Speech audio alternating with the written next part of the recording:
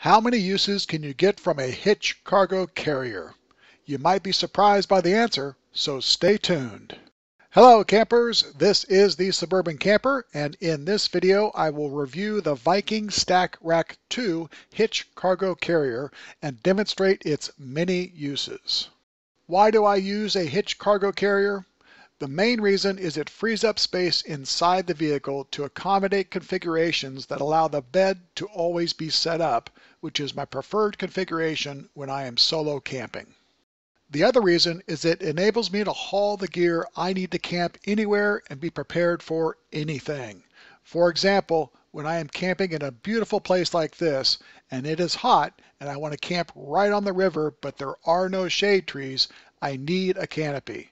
My canopy requires 2 storage bins plus space in the rooftop cargo carrier for the poles, so the extra space a Hitch cargo carrier provides is needed to make this happen. I've been using the Viking Stack Rack II Hitch cargo carrier for over a year.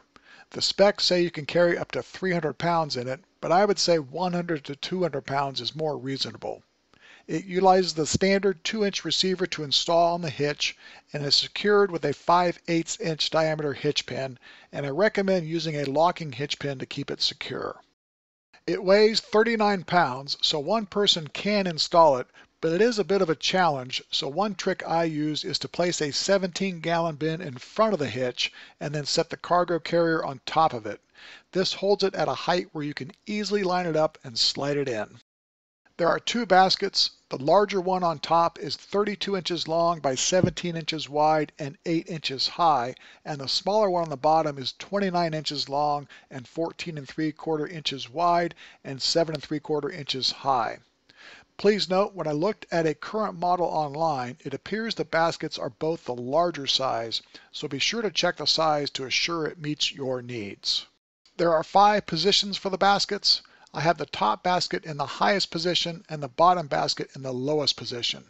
The bottom basket height can create an issue for creek and ravine crossings, so I'm considering raising it up 1 position. Keep in mind the baskets fold up, so one option would be to remove the item in the bottom basket and raise it for the crossing, but note the main support will still be a factor for clearance. One of the best features of the Viking Stack Rack II is its ability to fold down so you can open the rear hatch. You can fold it down when it is full or empty, but I recommend having someone help you when it is full, especially to get it back up into position. When it is folded up, you can still open the rear hatch window and access gear in the back of the vehicle. My baskets have strap hook holders on each side, although in looking at the latest version online, I'm not sure this is still a feature. I use these holders to secure bungee straps, and when I use hexagonal chains to secure items, I use them to secure the lock and chain to the cargo carrier.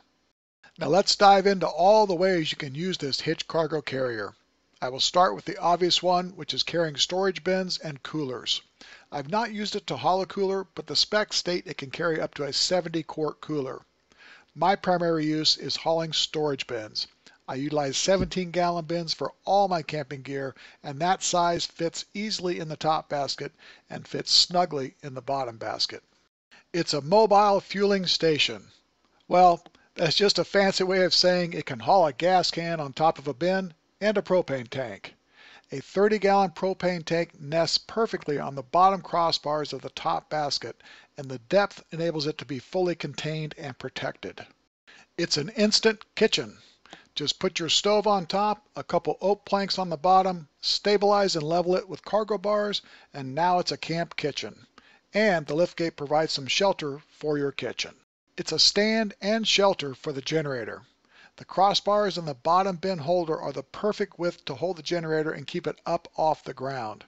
To keep it secure, I run a hexagonal chain through the handle and padlock the chain to each side of the upper bin holder. This setup is very difficult to move, but I also keep the hitch lock on the Hitch cargo carrier rather than on the hitch, so if someone was able to move it, they would not be able to just hook it up and haul it away. Regarding a shelter, all you need to do is throw a tarp over the top and secure with bungee straps, and your generator will be high and dry. Please note, you should not use a generator in a wet environment. It's a solar charging station.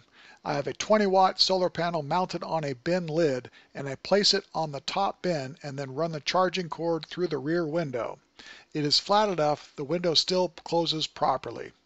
Then I connect it to my deep cycle battery to charge it while I am traveling. And finally, it's a security device. If you replace the hitch pin in the pivot point with a locking hitch pin, you can't lower the cargo carrier to open the rear hatch, which makes it harder to empty everything out in the event of a break-in. Yes, the doors are still an access point, but that is the subject of another video. So, that makes 6 uses for one very affordable piece of gear, and that is pretty good. I highly recommend the Viking Stack Rack II, which means I use it and it is an essential item. I will place a link for the Hitch cargo carrier in the description. You can view all the gear I utilize to haul the camping supplies needed to camp anywhere and be prepared for anything at suburbancamping.com. Please note I utilize the Amazon affiliate program to support this YouTube channel and my website, which means I may earn a commission at no extra cost to you if the affiliate links are utilized to make a purchase. And as always, if you learned something from this video, please subscribe. Thank you very much.